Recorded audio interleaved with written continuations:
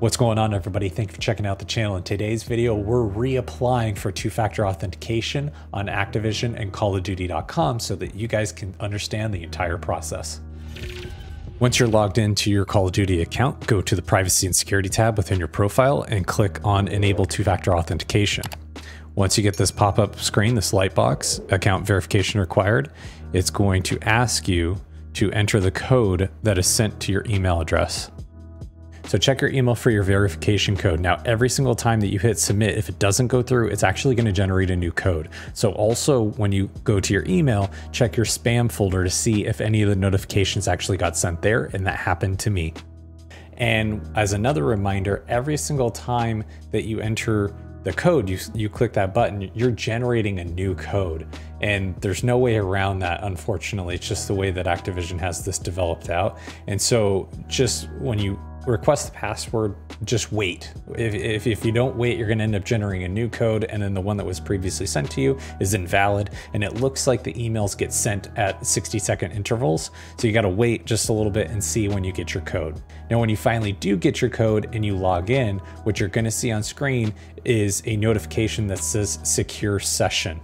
That means that you have authenticated with your account, but you still have not set up two-factor authentication. That has to be done with the Google Authenticator app or a third-party authenticator app similar to that. So if you want to proceed with two-factor authentication, once your secured session is set up, you need to you go to Privacy and Security, and you click on Enable Two-Factor Authentication.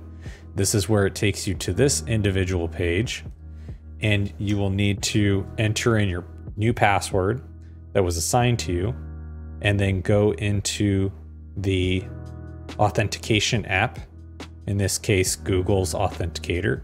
After scanning the QR code on the screen within the Google Authenticator app, it will generate a code for you, and you enter in that code that it generates you on the fly. And then you can activate it just like that. And you can double check then within your Privacy and Security that two-factor authentication is actually set up. Now, I've had a lot of you in the comments desperately looking for help, and I just ran through this process again to help validate and to help validate within this video that this is the correct process. So as a recap, when you log into your account on CallOfDuty.com within your Activision account, you have to initially take that code that is generated, that is sent to your email, and then take that little 6-7 digit code and enter that in. It will then generate a success message if you've done that correctly. You then go to the Privacy and Security tab within your profile itself, and then you can enable the two-factor authentication there by downloading a third-party authentication application similar to the Google Authenticator.